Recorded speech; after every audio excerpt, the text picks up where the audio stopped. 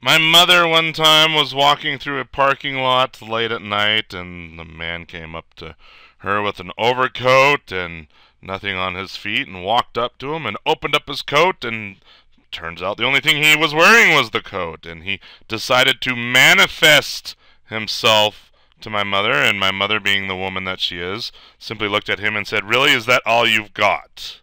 All right, but in this video, I want to talk about manifests and assembly manifests, and you may think, Jamie, that was a dumb or silly story, but it's actually dead on to what an assembly manifest is. Notice, let me list the contents of the directory here. All we have is main class.cs, and we have 3 little bytes for some white space. Notice I've cleared out this file. I want to say C# compiler, please give me a library, a DLL file, and I want to call that file me.dll.dll. Hit enter, and the compiler will complain saying, I don't have any input files. So then I have to turn around and say, all right. Main class.cs. So all I'm trying to do is create an empty DLL. No code inside of the DLL. And just to trick the compiler to do this for me, I have to give it an empty code file. So this is definitely an empty code file. Let me hit enter here. Then the compiler's like, oh, okay, good. Oh, whatever. Here we go. Let me list the contents of the directory. We have me.dll.dll made from 0 code. All right, how often do you do that? Let me ildasm /out mu.txt, and the input file is me.dll.dll. Hit enter. And now we can look at mu.txt, and you see it's pretty empty. There's not even a vertical scroll bar, but we do have an assembly. Definitely have an assembly here. A bunch of dot stuff, and again, that's the metadata. Go look at the attributes and reflection video playlist if you want to learn about these dots. But basically, there's data here. We can't execute any of it. We have a reference to mscorelib, which we don't even need because it didn't even call console writeline or use anything inside of this blank file. But whatever, it adds this extern here, and then, oh, look, here's the manifest. Right? How do I tell it's a manifest? Because there's not an extern in here, whereas there isn't an extern in here. Extern meaning we are referencing an external assembly, mscore library in this case. However, this .assembly directive means this is the manifest. And we can learn stuff about this assembly. It looks like there's some custom attributes in here that the compiler adds, compiler services. Let's see what's over here.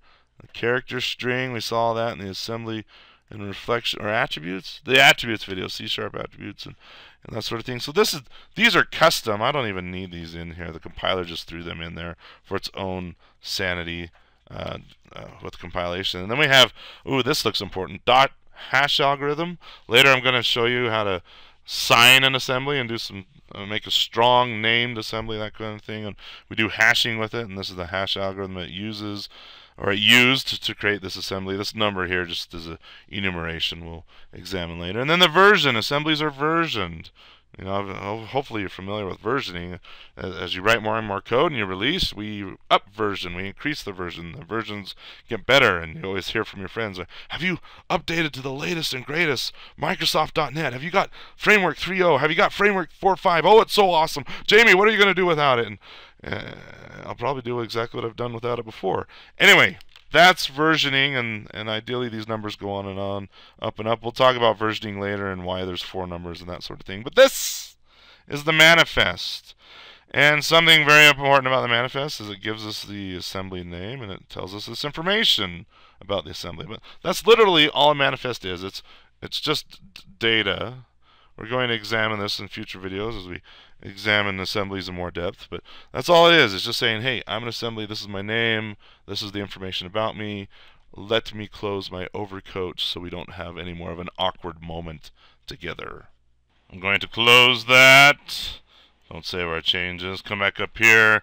Let's run the C# compiler again, actually, let's, there we go. There we go.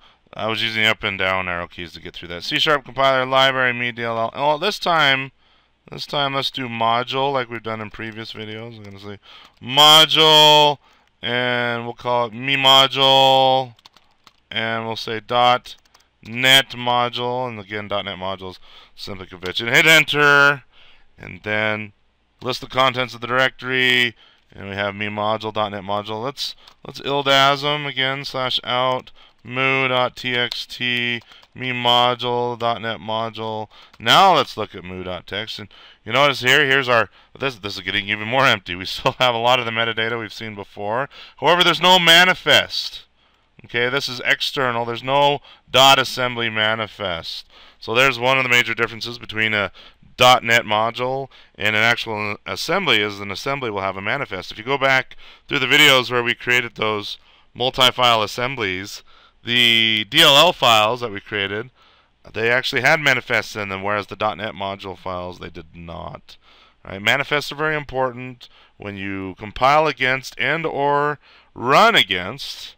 If you're running some code that relies on an assembly, then to identify that assembly, the framework will look at the manifest and ensure that the proper assembly is located. And this is one of the reasons why the file extensions .dll and .exe are not important to .NET. .NET does not care about those. In fact, the only time .NET cares about those is when it is trying to load those assemblies or locate the files. But after that, the extension .dll, .exe, that's just an operating system formality. Once .NET has that assembly, it forgets about the extension and just looks at the assembly. Hey, you're an assembly and you're called moo, or you're called my_assembly, or you're called whatever. The file extension is completely irrelevant once .NET locates the assembly.